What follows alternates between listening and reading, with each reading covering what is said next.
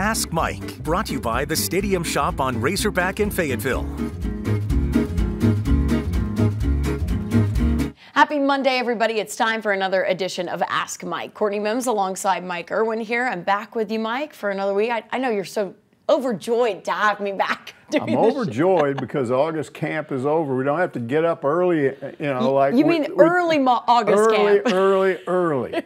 It's the first day they're doing afternoon practices, and that's also because school is back. So you probably saw all the athletes coming back to campus. The football players have already been here, but it was nice to see all the students back today. But we have a lot of questions about fall camp, and the first one is from Wizard of Hogs, who says, with Mbake going down to injury, we have several intriguing options in our wide receiver room, albeit most of them without much playing time in Division I football games. However, I have heard some say at least it's in a room where we are deep, and I disagree with that. We often have 2 or 3 wide receivers in the game at a time. So over the course of a game, they can become fatigued and ineffective if there's not enough to rotate frequently. Plus, over the course of the season, it's likely 1 or 2 more may get banged up. So how long did that question last? A minute? Was that even a question? It was a question, but it lasted a long time.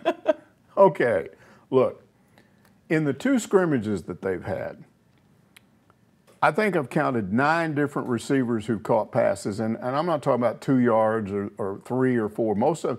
In this last one, there were guys catching 45-yard passes, 30-yard passes.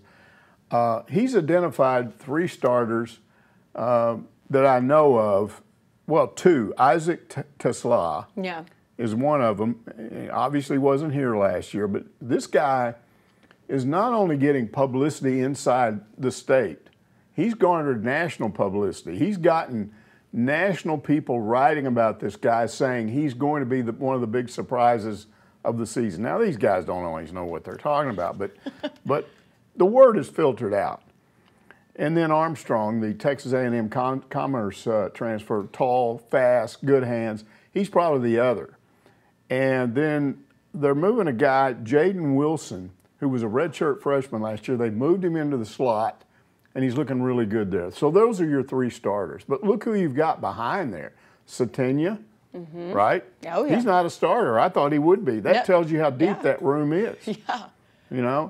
They got the kid from Bowling Green, the 6'7" kid. He's not a starter. So basically, Sam Pittman said on Saturday they're going to have a 6-man rotation. Oh. So you're starting too deep at each of those positions. But I went back and looked at the numbers and guys that have caught passes. It looks like there's at least 2 more. There's a really good freshman that looks like he, is going to get into the mix. Talking about Davian Dozier? Yeah, who's he's great. He's fast. He's a 4-star out of Georgia, I think. So there's one. They got the kid that caught the touchdown pass last year. His name escapes me right now, but he's a good wide receiver. Yeah. So I'm looking at least probably 8 guys for those 3 positions. Now, look, when you start talking about any position, if you get 6 injuries, then you got problems maybe. But when you got a 6-man rotation for those 3 spots, which honestly they didn't have last year, I'm not concerned about the depth in that room right now. Yeah, it doesn't seem like there is a concern there right now, especially with, and you mentioned this as well, but you have those guys who are not starters are in the scrimmages doing stuff, right? Are in the scrimmages catching passes and not small passes, 45 yards or so. Right. And so I feel like Wizard of Hogs may be forgetting about some of the other guys. His point is you're playing 3 guys on most plays. Right, yeah. So you got to have more guys. But I don't know if he thinks there's just 5 or even if there's more than 6. That's what I'm saying. Yeah. They got enough for a good 6-man rotation. And the other issue is, do they really have a 6-man rotation? Because one of the things he's talking about in his question is fatigue. Yeah. So if you're not rotating guys, that's a problem. But as long as you're rotating 6 for 3 positions, you're not really worried about fatigue, guys running out of gas. And again, I think they've got room for at least a couple of injuries. I'm not saying they'll have them, but I think they could lose at least a couple of these receivers and still have that 6-man rotation. Yeah, and you even have some of the guys who are catching passes in scrimmages, you've got the tight ends who are worked into that as well, and even the running backs. I mean, you have. Well, that's another question when you've got all these receivers, but you've got more than just receivers in the passing game. Exactly.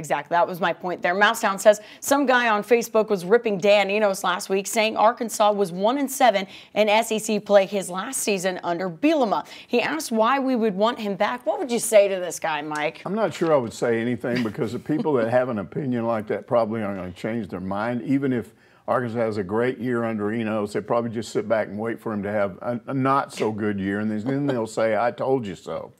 What I would say about Enos under Bielema is he had a couple of good years. That last year, come on, that was anybody that remembers that knows what Bielema was doing. He was shutting things down in the second half. Arkansas had a comfortable lead. The offense would just shut it down in the second half, and he was trying to win games with his defense. That's got nothing to do with Dan Enos. Enos has done this job at, I think, 3 other schools, been successful, has come back here. The biggest thing that I think you're going to notice with him is the way he's changing the passing game. And we were told that, but when you see what they're doing, it's really interesting. We've already talked about how they're going to take the 3 running backs that don't start, which they're all good. Yeah. And he's going to get them on the field by getting them involved in the passing game, which I think is a brilliant idea. So that's one thing he's doing. But the other thing he's doing is he's using receivers, running backs, and tight ends all in the passing game, all of them as blockers. And one of the things I'm going to be interested in seeing is if these running backs improve as pass blockers, because that was an issue last year, and it looks like they're really taking that seriously. So you see all these things that he's doing, and Sam Pittman said again at the press conference after the scrimmage, he said, we knew going in that we had a good running game. This camp, we wanted to see what we could do with our passing game. So when you look at what they did in that scrimmage, they didn't run the ball hardly at all. No. They're just throwing it. Again, now that's not what they're going to do when the season starts. But they're really trying to get that passing game multidimensional. And it looks like to me, again, what Pittman did was he sat down with Enos and they got together and they said, let's see if we can throw some curveballs at opposing defenses this year who think we're just going to line up and do 2 or 3 specific things. Yeah. Let's throw them some curveballs. And that's what I've seen. Because I think that secondary is better than people think it is. I think the linebacker core is really different. And I think we know about the D-line. I think that defense is very good, and the offense has had its moments. When Pittman goes into a scrimmage and starts off with saying the defense won the scrimmage, automatically you got a bunch of guys mad at Eno. See, I told you, they went and got the wrong guy. They should have got somebody that won, whatever. I think when he says that, it doesn't mean there's no offensive numbers. Again, 360 yards in passes. Yeah. And so that doesn't sound like to me that the offense didn't do anything in the scrimmage. It just means that overall, your head coach said the defense won the day, which, as I said last week, is good news because you want your defense this time of year to be doing well in scrimmages. Absolutely, and you just mentioned it there. When you get we get the stats from the scrimmages, right? We don't get to go to the scrimmages; they're closed to the media. But when you get the stats, all you look at is offensive stat, offensive stat, offensive stat. There were a few defensive stats. 5 45-yard passes. Yes, I was about to say that. I'm like, why aren't we talking? But, Pittman's talking about the defense. He's like, oh, the defense did really well. And the other thing is you're seeing those stats with all of the quarterbacks. You're not just seeing KJ step up. Yeah. You're seeing Criswell pass well. You're seeing the freshman Malachi Singleton. He threw a touchdown, really beautiful touchdown pass. So again, they're just in better shape, I think, than they were a year ago at this time offensively.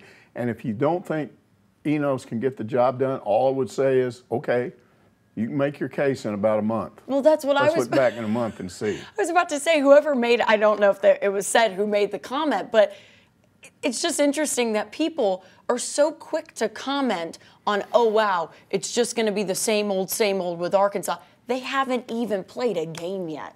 They haven't even played a game yet. Once we've, I think that's so funny to me. They're like, Dan Enos, bad hire. How do you know? They haven't played a game. You haven't seen his offense. Well, he's basing that on what I understand that. Why are you bringing a guy back that was 1-7 his last year as an offensive coordinator? That was the guy's point. So we'll see. All right, let him make his point in a month. We'll see what happens in a month. We'll apologize to him if the offense stinks. If the offense is terrible, we'll go right back to him and apologize publicly on the show. Kane Liffin says, interesting name there, Mike. Yeah, is that a play on Lane Kiffin? It sounds like it is. Coach Pitt confuses me, he says. He keeps talking about how close his players are, always helping each other up after plays. But then he says there were several scuffles in the scrimmage. Which is it? I think this might be undercover Lane Kiffin trying to figure out Coach Pittman here. I don't know. Look, I've seen several examples of this, but the one that I remember is this guy, Chris Harris. I don't know if he's a walk-on, but he's a little used receiver. He's a freshman, I think, right? No, or maybe a sophomore? No, this guy's been here. Oh, okay. He's been here 3 years and hasn't played. Oh, so he's probably a walk-on. But the point is, he was involved in one of those plays in the indoor in which you catch the ball out of the backfield, and then you're going to try to make yards after the catch. And Jordan Crook, who's huge, just steamrolled him. I mean, he looked like he crumpled him. Maybe that's why I thought he was a freshman. But Crook, as soon as it happened, stopped and helped him up. We've seen that over and over and over again. Both sides of the ball, but mainly the defense after a hard, because there have been some contact. We've seen it. Some hard contact. Seen guys helping other guys up. So I don't think Pittman's making this up when he says that there's a camaraderie there, a closeness. They like each other. But what he basically said about this scrimmage, and Evan and I went over there, and you just getting out of the car in the parking lot and walking to the front door, which is about, I don't know, 150, about 50 yards maybe that we walked. It was hot out there. These guys are out on the field, and there's no wind in that stadium. Wind can't blow through there. It's hot and it's humid. Mm-hmm. You just felt like the air felt like soup or something. Ew. It was just yucky.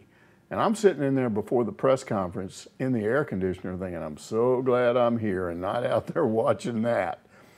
So I think tempers flared after a while out there in that heat. I mean, Pittman came in and he looked like he had been through a sauna. And didn't Pittman say in the presser the tensions were high and it was also because of how hot it was? Yes, he was saying it was the heat. Yeah. That just kind of got to everybody toward the end. They were all hot and tired and probably wanted to go back inside. And then you lose your temper occasionally. So I don't think that whatever happened out there was not what we've seen through most of the camp. Absolutely. I don't think he's talking out of both sides of his mouth. Yeah, I think KJ even backed him up. He was like, it was real hot today. It was real, tensions were high because of that heat. Hot Dogger wants to know, which of the new coaching hires has impressed you the most? For me, it's Ben Souders, the strength coach. Man, he's got those young men beefed up and ready to bust a move. Yeah, it's impressive to look physically at the change in a lot of these guys.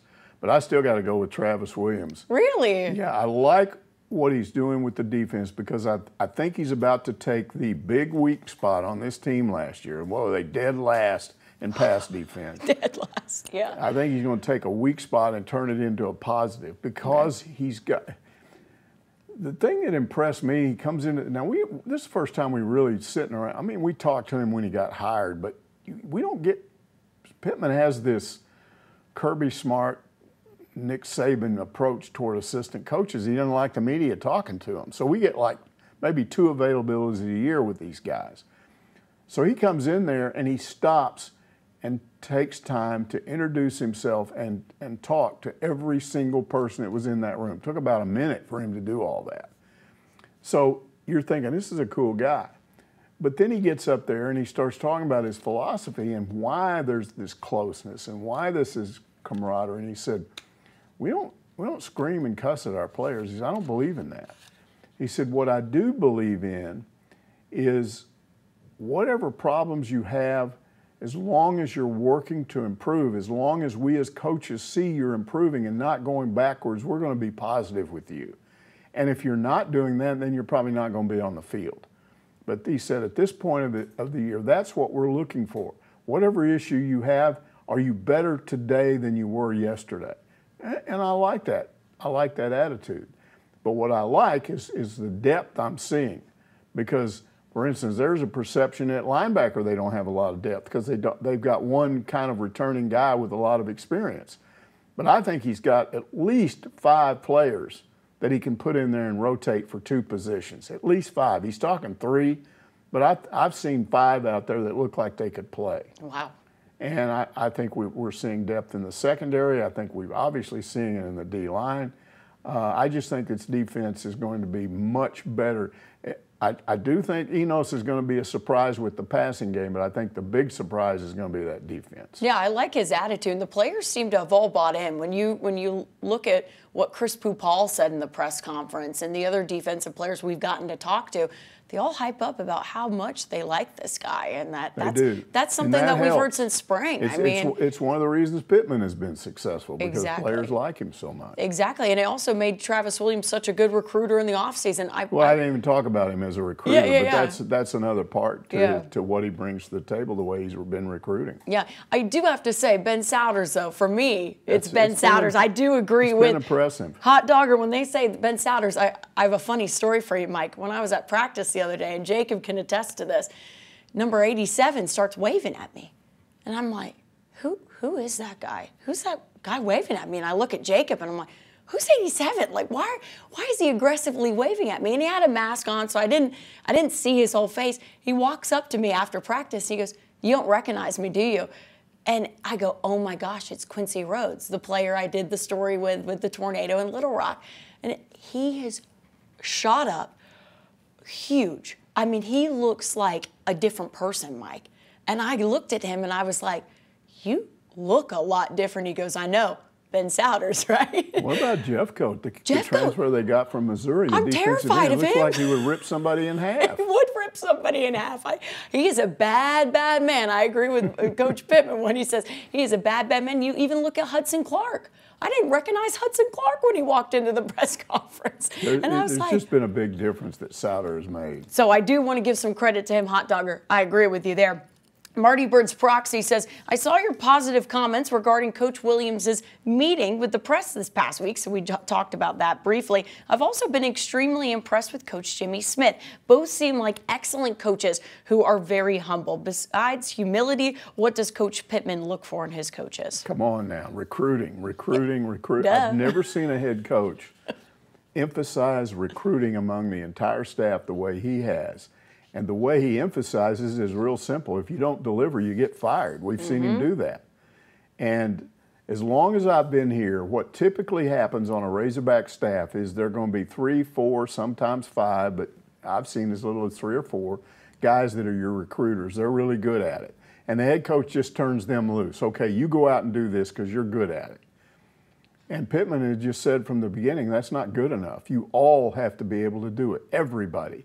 Even if it's one of his buddies, somebody he liked and brought here, he will still get rid of the guy if he doesn't bring the people with him. So to me, that's what I see. I see a coach that has just basically said, everybody's got to deliver, everybody. And when you have that, I think there's no question what's expected of you. It's like you're not going to be shocked if you suddenly wake up one day and you're gone, because you knew you didn't bring in the recruits you were supposed to. So pay attention to recruiting and pay attention to who recruited who. Because if you see a coach over there that's not landing anybody, he's on the hot seat. Absolutely. And we just talked about Travis Williams recruiting, but that can be said for Marcus Woodson as well, and Darren Wilson, all those guys. Jimmy Smith. Jimmy Smith. I like what, I think it was Marcus Woodson. He was like, we go out and we try and get guys who are a fit for our program, and that doesn't mean just a really talented player. That means a fit in the way we act as well, and the way what Sam Pittman is built here. That's the big untold story in kind of rebuilding a team, is everybody looks at your 5-star. You get 5 stars, and we've seen some complaints. Arkansas gets too many 3 stars and some 4 stars, needs some 5 stars. There are 3 stars that I'm telling you are 5 stars. Yeah. D-Mac was a 4-star when Arkansas recruited him, and when he got here, we realized he was probably the biggest 5-star I've ever seen. That guy, I saw him play in high school. He was a total stud. The reason he was a 4-star is because he let it be known he was coming to Arkansas early in the process, so nobody else was after him.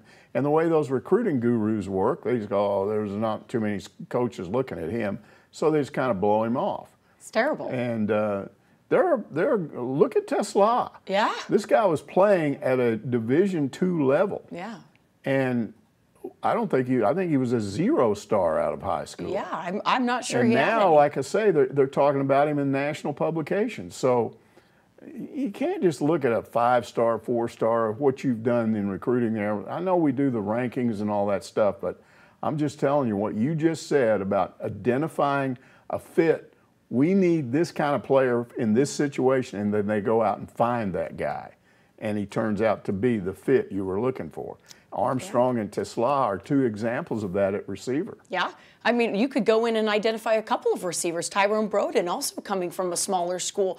I just love the fact that it's also identifying that fit. That starts with the coaches. That starts with who Coach Pittman surrounds himself with, and it all goes together, right, Mike? So I like what you said there. Eddie Lynn says, this time of year, everybody is making predictions. They are, Mike. We don't like predictions, do we? I predict that our Dub will have more yards receiving than rushing. How about it? How do you like that one? I've said before, I know this guy, and he's pretty smart.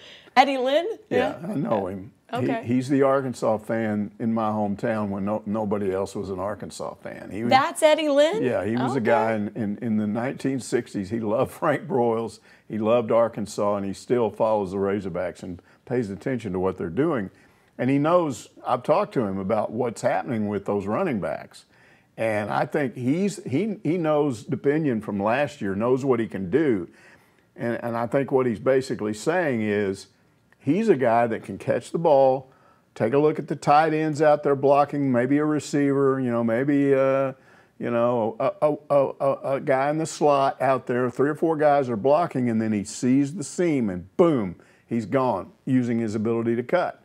And I think basically what he's saying is he's going to end up, because he's not a starter, so he's going to end up.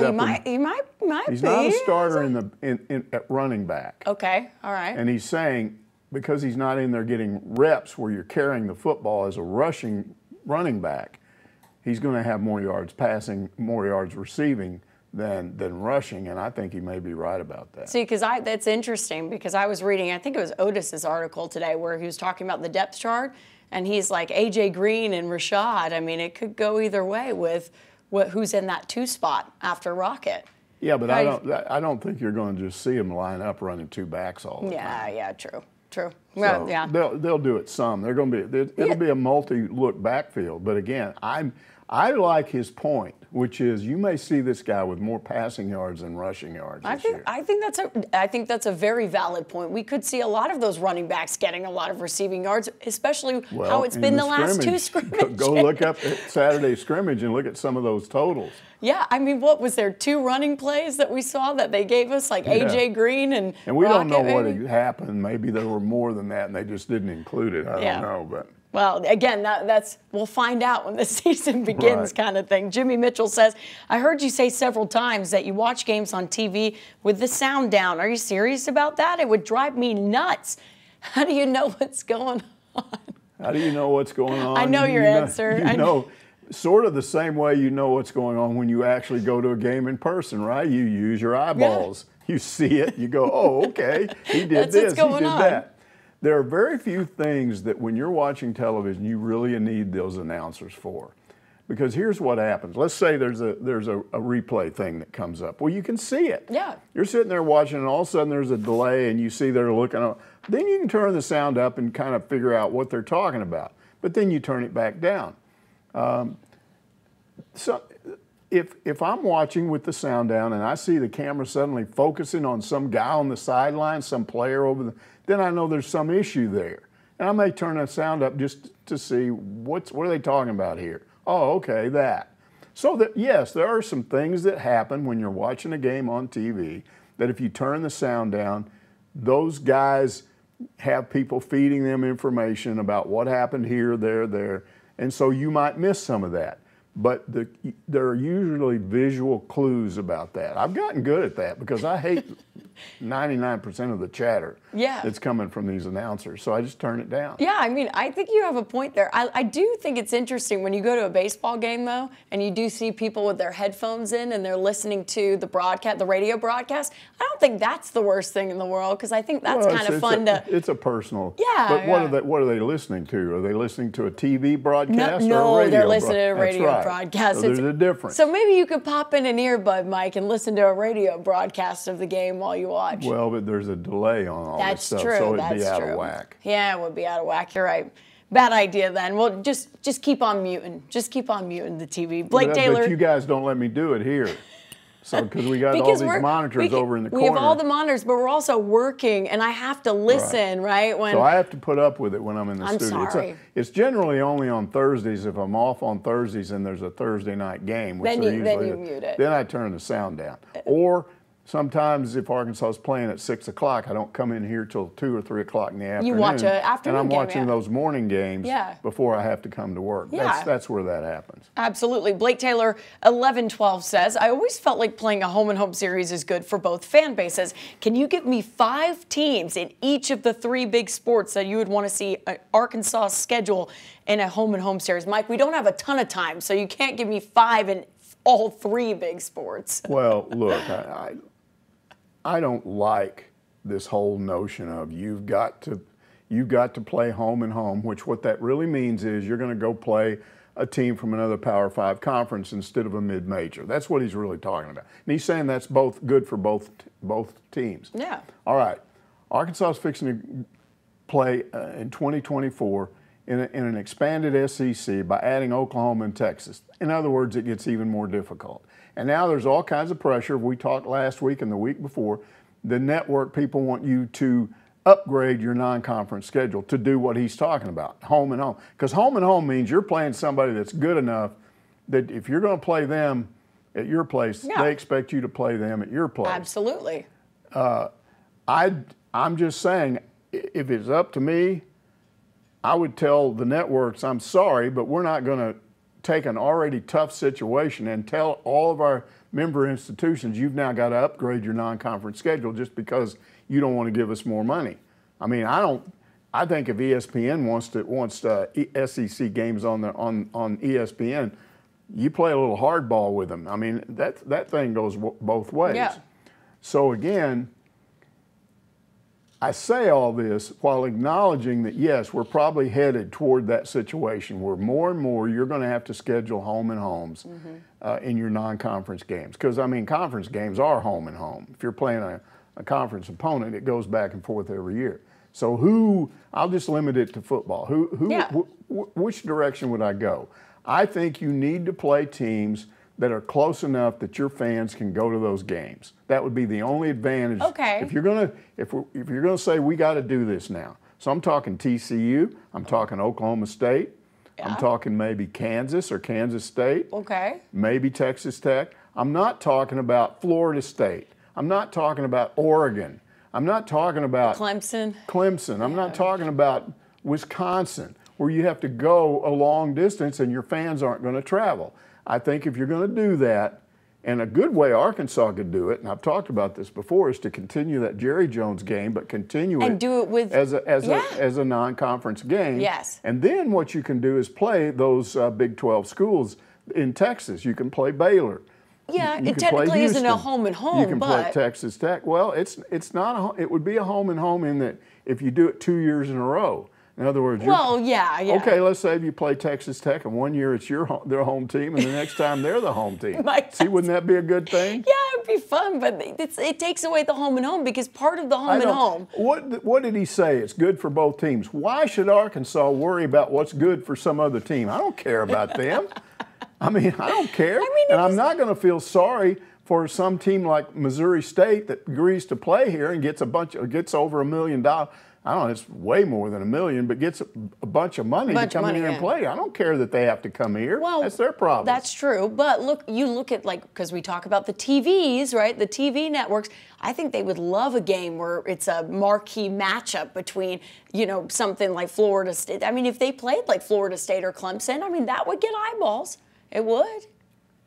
Yeah, I just don't think. I would not favor playing a home and home with them those guys, because of the distances. I think there's other teams you can play where your fans.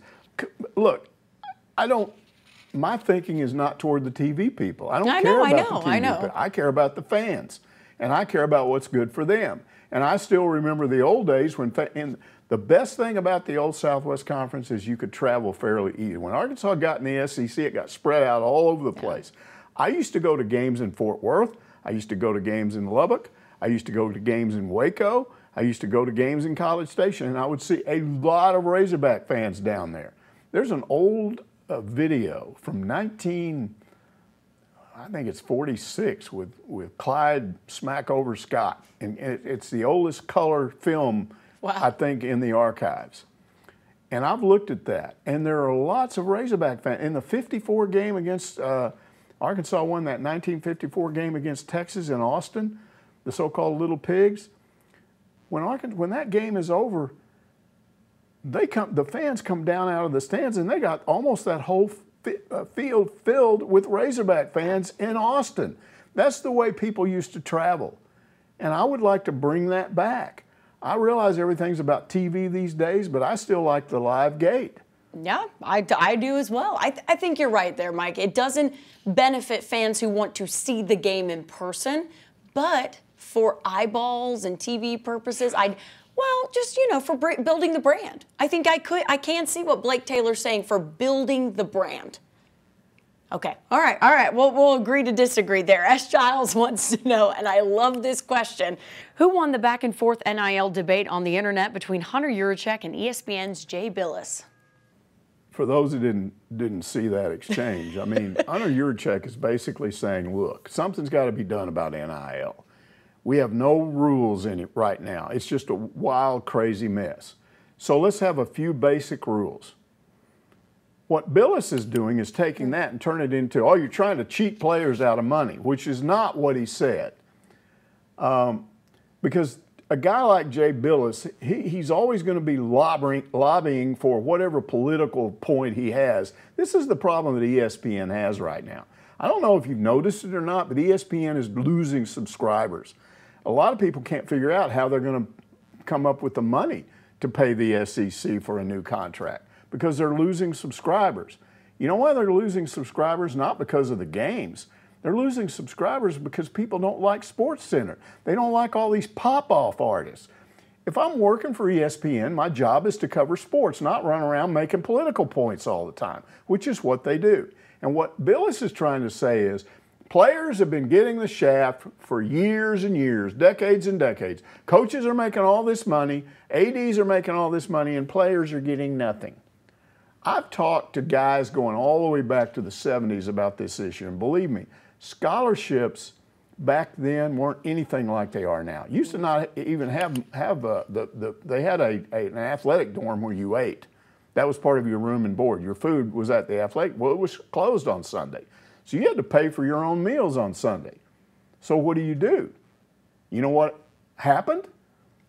A lot of players had fans that had become friends with them. They knew about them. They'd invite you over for dinner. You go over and with the wife and kids and have a great meal at somebody's house on Sunday. There was a way to make it happen. It wasn't just like, oh, the athletic department is giving us the shaft. I don't have anywhere to eat on Sunday. They figured out a way to make this happen. Players weren't running around mad saying, oh, our coach makes this amount of money and we're undervalued. They weren't saying that.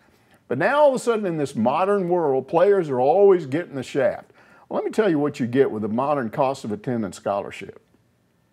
You get your tuition, which I don't know if anybody's noticed, but college tuition in the last 30 years has skyrocketed. So that's expensive. A lot of money. Yeah. There's a lot of value to that. So you get that tuition, you get room and board, but now it's not room and board in an athletic dorm.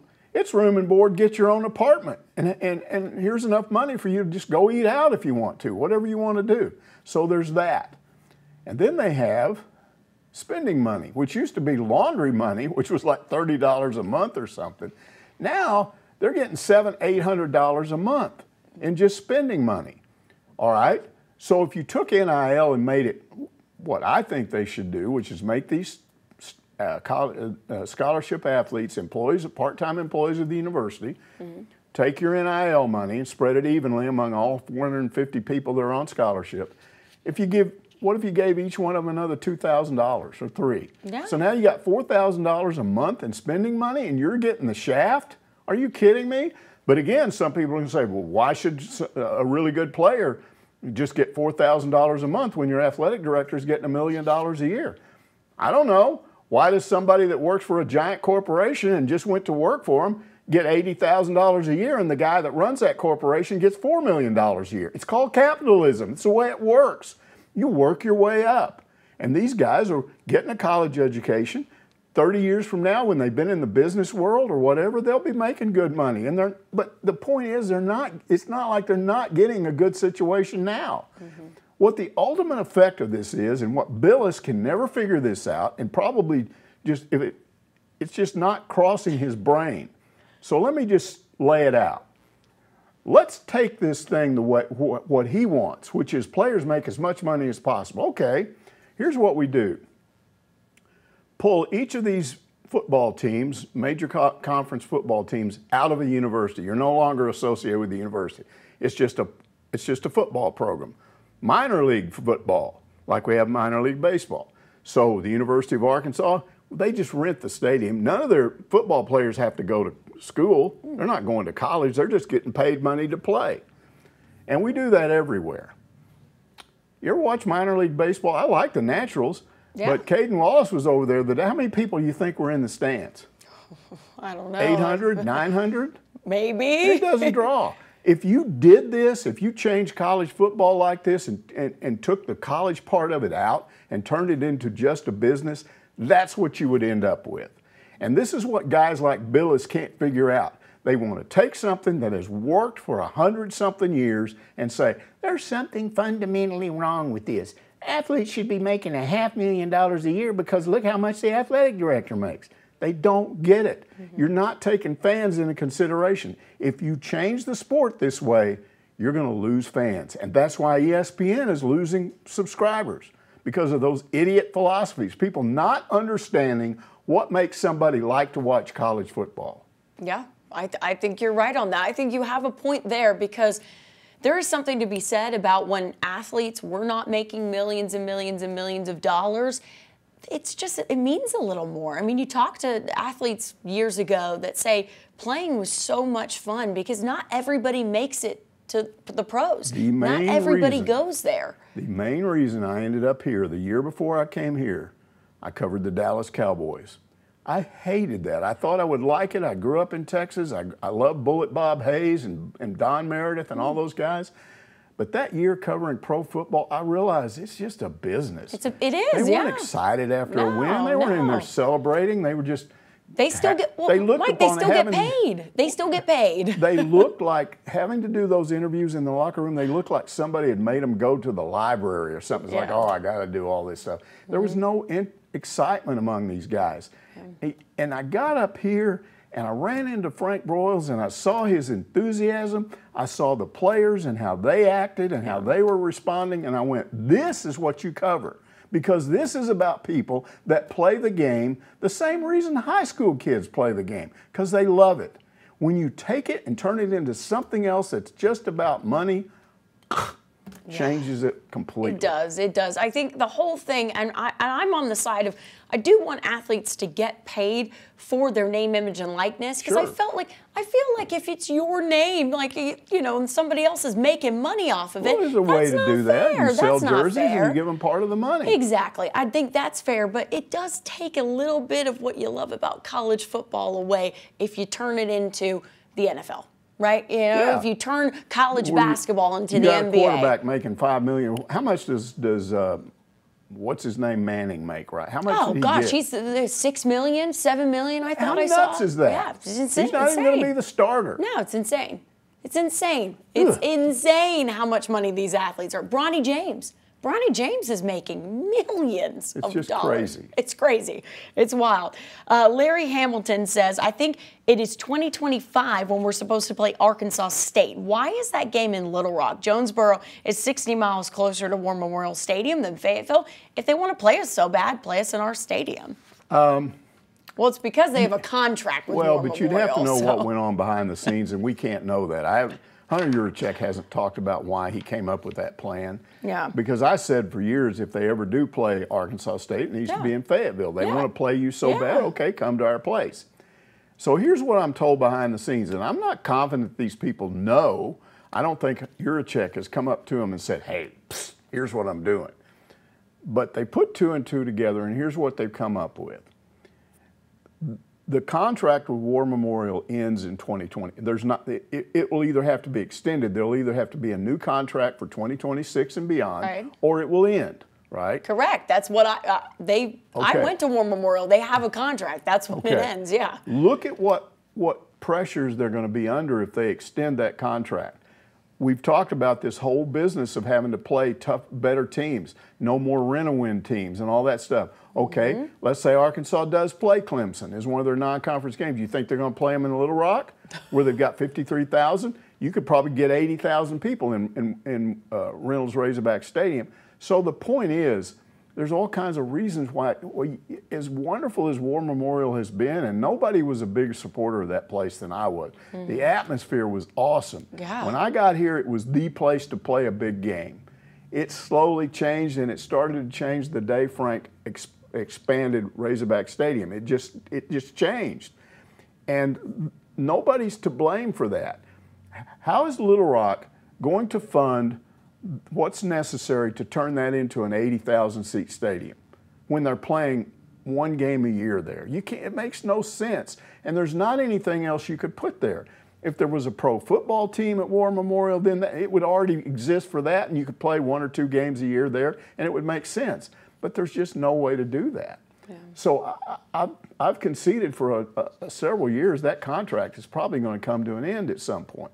So what people are telling me is, Hunter Yurachek had this plan where he said, okay, everybody for years has wanted to see Arkansas and Arkansas State play. It's never happened. Okay. Guess what? We're going to play them, and we're going to play them in War Memorial where their fans can come and our fans can come, and it'll be awesome, and finally this thing everybody's been waiting for will happen. And then guess what? That's the last one. Because when the contract is up, they think what will happen is once that game is over, at some point Yurachek comes back and says, look, here's what I would do if I was him. I'm not saying he takes my advice because he probably doesn't, but if I'm Hunter Yurachek, this is how I handle that hot potato issue. I go to Greg Sankey at the SEC office and I say, look, man, can you do me a favor? Can you come out with some sort of a league pronouncement that because of the pressures with the network people and doing home and homes and not playing mid-majors and all this, games must now be played on campus. So you can't play a game off campus. So basically force them to not do it anymore. It might mess up the Jerry World thing that I talked about. But if you have a reason, look, it's out of my hands, Greg Sankey said. But that wouldn't happen because you have games, like the Georgia-Florida game that are played at the Jags Stadium every year in Jacksonville. They wouldn't be able to do that. So you do something. I don't know. You need to be able to blame it on somebody else. But and I'm not saying this is his plan. Or could War Memorial, I don't know, because I was there this weekend, maybe there's expansion. They're always changing. They're always trying to change that stadium. That's the other possibility, that they come up with something that'll make this work. And I'm not saying they won't. I'm just saying what people are telling me is the reason he was willing to play Arkansas State there is because that's going to be his big ace when it's all over. So we gave you the biggest game ever in state. True. Okay, I can see that. Among in-state teams. I just feel like, after learning the history in 75 years, I mean, it's kind of cool that they do play a game there. I think that is pretty cool. So I would like to see that maybe move forward and maybe. So you're an advocate of continuing to play at War Memorial. Yeah, I am. I am an advocate. I don't see how they can do it. But with expansion, where are they going to get the money for that? You know what we're talking about here? A lot. $400 million. Yeah. Where are you going to get? That is a great question. For one game a year? Yeah, I guess. Or maybe you come bring some other, high profile. No, you'd have to get a team to come in you'd here have in to the get a team. NFL. You don't have the.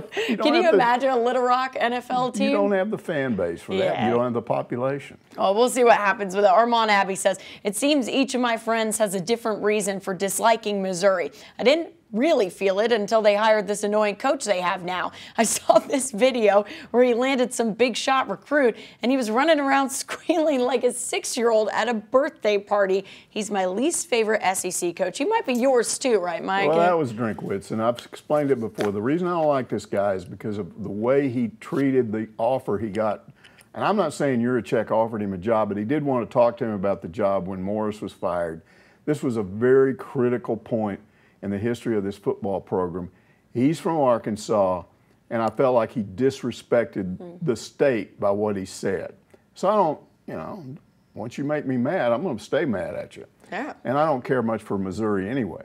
However, on this particular deal, yeah, you land a 5-star, and he's under job pressure. I'm telling you, if they have a bad year, he's probably gone. So he's running around squealing because he's probably thinking, hey, I might as well just save my job. Here's the only problem with that. They showed that same player like 2 days later. There was some kind of interview I saw on Twitter, and he's basically saying, yeah, but I'm still looking at Oklahoma. So you're running around squealing and going crazy, but the guy's not totally in, he may have committed, but you know what that means. If Missouri starts having a bad year and OU has a good year, maybe he's flipping. That is not a good look for him. So I need to see that video. You've talked to me about this video, but I need to watch that guy, video. I had seen it, and I'm like, whoa, what's that? I'm watching it after the show because I need to know what you were talking about here. Pat Boat asks, could you name 3 people or stories from the university that deserves a documentary? Ooh, well, we've done, Frank's been done, Nolan's been done. Mm-hmm. I did one on John McDonald. You did one on Lance Harder. Yep. So that's all your national championship coaches. So who's left? I'm going to go Norm DeBryan because he had an incredible career. What people don't know about Norm is he built that program from they had stopped playing baseball. Yeah. And he brought it back and started off playing games at the American at a city park or something, or maybe the fairground. I think they had a baseball field at the fairgrounds, and that's where they started playing when he got here. I love that. And he just built the program back and went to the College World Series multiple times and really set it up so that when Dave Van Horn came, he wasn't inheriting a pile of junk. He was inheriting a good program. So I'd say Norm. I'd say Van Horn because I still think he's going to win a national championship. And then I'd say Musselman. Oh, okay. Yeah, I think you might need another year or two, but those are the 3 I would think would make good documentaries. Well, Norm would definitely make a good one, especially because when we got to sit down with him and Van Horn, it was great. That was awesome. I mean, that was so cool. He tell that story about Dave Jordan walking over the top of his bed when he was sleepwalking. They were so funny. I mean, and getting all 3 of those guys together, you could even do. I mean, the stories that even Van Horn and Jorn had about Norm were great too. Yeah, he was so bad at throwing batting practice, nobody wanted. He said nobody wanted he would Norm hit to throw guys in batting practice. I love it. That one. That is a documentary I would absolutely love to watch. So I agree with you there. Somebody needs to make that one. And our final question of the day is from Hog Redneck, who asks, so Courtney painted the eyelash on the hog at War Memorial. Yes, I did. Do hogs have eyelashes? Wouldn't it be more fun to paint the slobber on the slobbering hog? First of all, it wasn't the eyelash. No, it wasn't the eyebrow. No, hogs do not have eyelashes. Well, maybe they do. I don't know. I haven't seen a hog up close. The one on the logo has an eyebrow. I never noticed it before, but he does. Look, I'm going to pop up the picture right now so everybody can see in the edit of this. Look, the hog has a little eyebrow. I never noticed it, but it's a very cute little eyebrow. Now my question is, you painted it. What if people now look at that and say, it stinks? You screwed his eyebrow up. They're going to blame it on you. If somebody goes to War Memorial and gets a high-def picture of that eyebrow, I want it. I'm thinking if you did a really bad job, he was probably being nice to you, and if you did a really bad job, he probably corrected it after you left. Well, he can't. He said if you mess up, it takes because this is turf field. It takes a while to correct it. So please don't mess up. They can figure it out. They can get some green paint. They can figure it out. Figure it out. They can figure it out, but it takes a little while. But I did didn't mess up, Mike. Okay. I didn't mess up. The slobbering hog would be cool to paint, though. But that's not on a Slobber hog has field. always been associated with Razorback basketball. I want Yurachek to bring it back. I'm Yeah. not going to give up until I bug him to death, but they need the slobber hog at midcourt Yes. at Bud Walton. But that's a basketball logo. The modern running Razorback probably still needs to be in football. I agree with you No there. slobber hog at No, football. for no football. slobber hog, and it might be hard to paint. I don't know. Maybe I'm not after painting You need ribby for baseball. You do, yeah, exactly. I still want to see that slobbering hog on the center court, though. I mean, that would be so cool. I love that pig. Maybe in the Bud Walton renovations. Maybe maybe Yurachek so. will surprise us. Yeah. Maybe he'll make Razorback fans all happy by doing it very, very soon. But we'll see. We'll see. That's going to do it for another edition of Ask Mike. We'll see you next Monday to answer more of your questions.